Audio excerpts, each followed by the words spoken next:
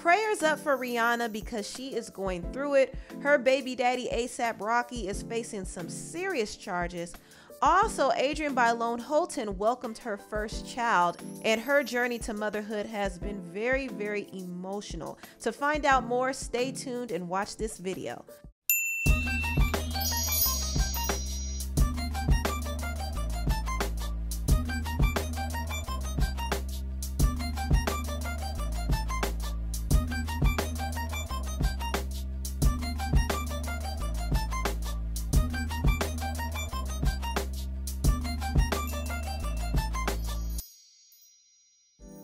Hello everybody, welcome to the Empressive channel. The singer and talk show host Adrienne Bailon Houghton revealed that she just welcomed her first child with her husband Israel through a surrogate. She said this in her caption on Instagram: "Ever James, for this child we have prayed, just to hear our baby cry, skin to skin and face to face, heart to heart and eye to eye. Our baby boy is here and we are so in love.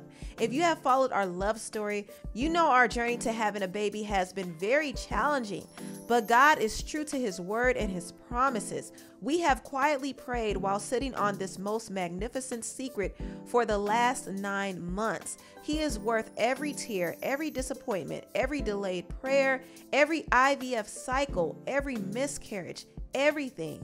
All we feel is joy and overwhelming love and gratitude. Grateful to God, to our angel surrogate, and to our friends and family who have stood with us for over 5 years on this journey. He's here and we have never been happier to lose sleep. Hashtag happily ever Houghton."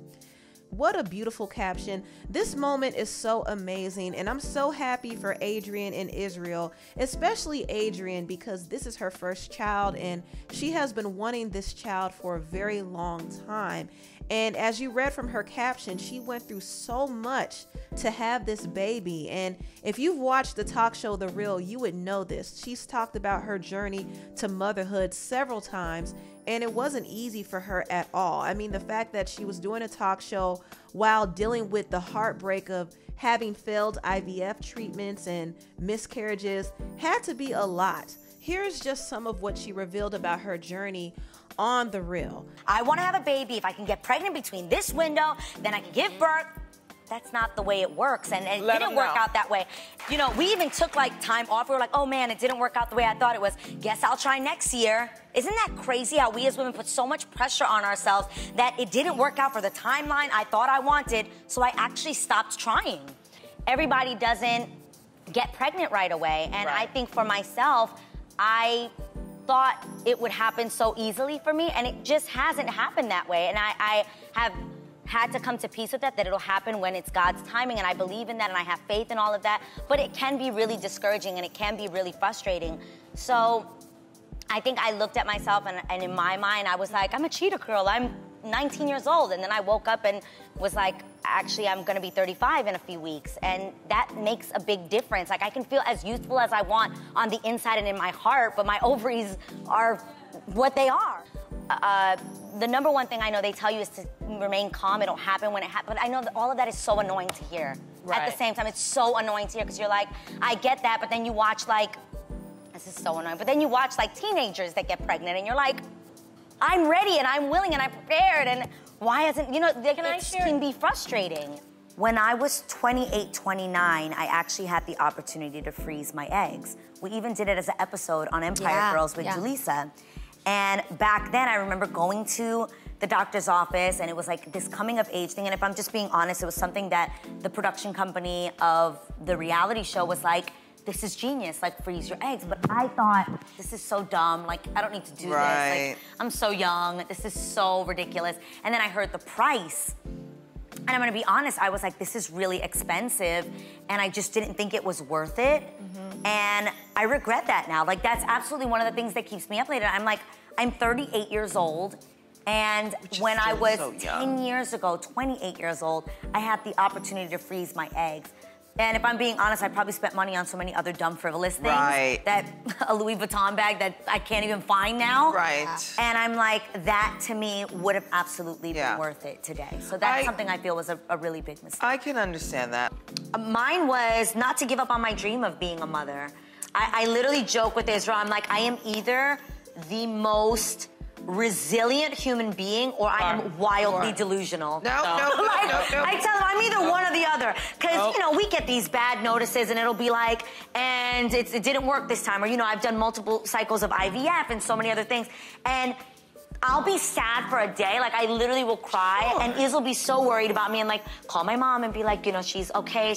And, like, the next day, I know this sounds psychotic. I'll be like, okay, I found 3 new baby names. And he'll be like, you're good? Like, and I don't know why I refuse to let this be the end of my story. I know that it's not, and I love it that I tell myself it's not a question of will I be a mother, it's a question of when. Yeah. And I promise myself, and I'm sticking to it, that it will happen. It will happen.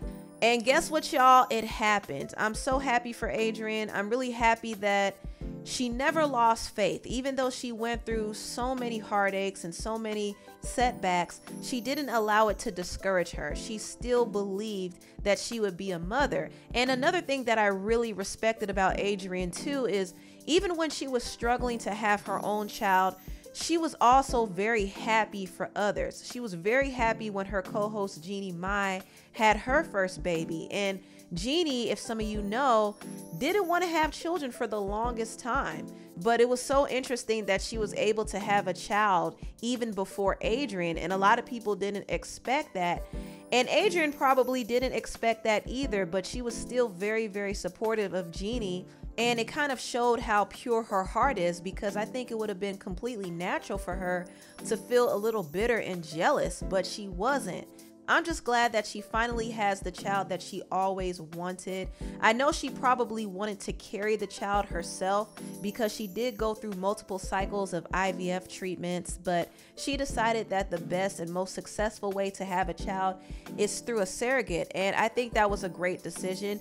Not everybody has a child in a traditional way, but the thing that's most important is the child getting here and the child being born into a loving, healthy environment. And I just know Adrienne and Israel are going to give their son so much love. I really believe that. And I do wish Adrienne all the best in this new chapter in her life. She's going to be a really great mother. She really is. Now, moving on, I want to talk a little bit about Rihanna and A$AP Rocky. Rihanna and Rocky also welcomed their son not too long ago, but unfortunately they have not been able to rest in their parental bliss because they are dealing with a lot as a couple. And I think Rihanna has really been affected by it the most because she not only has been dealing with A$AP Rocky's mess, but on top of that, she's been dealing with people criticizing her image and saying that she's overweight, which is so ridiculous. I mean, she just gave birth 3 months ago. So I don't know why anybody would fix their mouths to criticize her weight gain. It's just really stupid, but this is some of the things that she's going through. However, the case involving A$AP Rocky is probably the biggest concern right now because A$AP Rocky was recently charged for shooting one of his mob members. Now, Rocky has this whole A$AP mob crew, and one of the members from his crew named A$AP Relly went to the authorities and said that he was shot by Rocky. Now, this shooting happened last year in November, and apparently there was a dispute. The dispute between the two escalated, and it led to Rocky allegedly pulling the trigger and grazing Relly's hand. So Relly's hand was injured. However, Relly didn't go to the police right away. He waited months before bringing this case up, and he did file a civil lawsuit against A$AP Rocky because he's trying to get money from him basically. But once this case became public, the LA District Attorney's Office looked into it, and they did charge A$AP Rocky with 2 counts of assault with a semi-automatic firearm.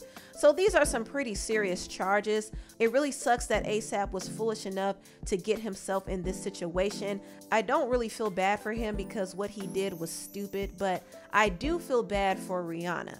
I feel bad for her because I don't think she should have to deal with this stress. But this is one of the reasons why people have to be careful who they choose to have a child with. I said it before and I'll say it again. Rihanna settled. She could have had anybody in the world, but she settled for A$AP Rocky. And unfortunately, she has to deal with everything that comes with him. And I hate that for her. I really do. But it is what it is. I just wish her and her baby all the best, and hopefully Rocky can stay out of trouble after this. I don't know exactly what these charges are going to lead to. I don't know if he's going to face any jail time, which more than likely he will if he doesn't have a strong defense. I don't know if he's going to have to pay off Relly, who knows, but either way, he just needs to learn from this whole incident and not repeat the same mistakes. It's time for him to grow up and stop making poor decisions. Anyway, tell me what you all think about this video down below. Please like, comment, and subscribe, and share this video if you care. Thank you so much for watching, and I'll see you next time. Bye.